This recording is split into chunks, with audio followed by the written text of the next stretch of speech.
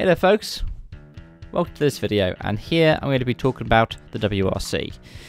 In particular, I'm going to be talking about one team, M Sport, the team that are currently sitting 4th in the Constructors' Championship. And the reason I'm talking about them today is because of driver lineups. So in terms of the driver market for WRC, in terms of what's going to be happening within M Sport over the next couple of rallies, and a little bit of speculation here and there as well. If there are any sources I've used that I deem somewhat applicable for it, I will put it in the description below. So let's start off with what they got for the next few rounds. Now, there hasn't really been much kind of finalisation yet in regards to lineups for, say, Spain or for Australia, but we're given to understand that the lineup in Turkey this week will be Pontus Tiedemann and Teemu Selänne, with Gus Greensmith in WRC2 Pro.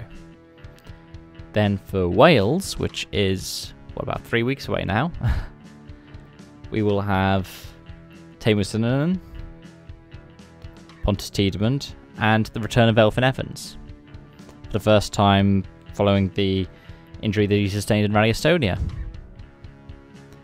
We'll also see in WRC2, or the WRC2 Pro, Hayden Paddon, which will be spectacular. Honestly, Hayden's one of the drivers that I just want to see in the sport. It'd be nice if he was able to get a drive with Hyundai, but obviously that hasn't manifested itself. It's also rubbish, something that I talked about in another video where I was like, oh, he might get Rally Australia. But I'll talk about that at another time. That's because in Rally Australia, Hayden's supposed to be stepping up into a Fiesta World Rally car. Of course, getting a drive that he was supposed to have for Finland before a pre-event test crash ruled him out. And that'll be interesting. It's something I'm really looking forward to. Like I said, he's someone who properly deserves a drive. Haven't seen any speculation in regards to someone like Gus Greensmith, though I have seen other kinds of speculation which are quite interesting. Which are that for next season, Malcolm Wilson is targeting, I believe, either one of Oid Tanak or Kalle Rovanperä. So 2 of Toyota's top targets. And I do find that interesting for a couple of reasons. One is because, well, Malcolm said he wasn't going to try and do something that was going to financially have huge implications for M Sport after having done the battle to keep Ogier at the team as long as he did. But also because M Sport doesn't have any confirmed drivers for next season yet. Both Teemu and Elfyn are out of contract. And there has been an element of saying both these drivers are quality drivers and they need drives. But also with the implication of, but I'm not necessarily considering them for drives myself. Which, I guess it's a bit of a shame really. But it's something I've talked about a lot. There are so many drivers in WRC who really deserve seats, but they can't get them.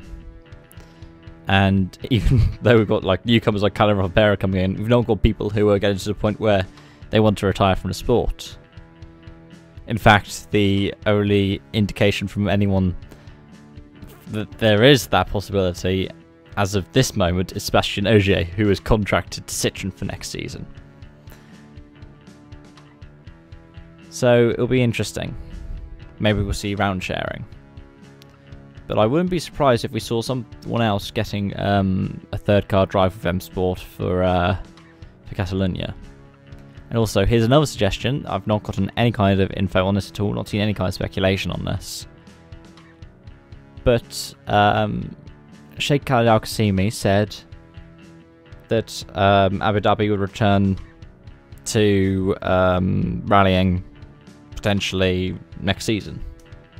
Now, of course, he was previously sponsoring for Citroën, which is why he was able to do some of the drives in Citroen. But remember, about 10 years ago, he backed M Sport. So maybe there's been a switch again. We'll find that out soon enough, but I think I've kept you all for long enough already. Thank you so much for watching, and I hope to see you again soon. Bye bye for now.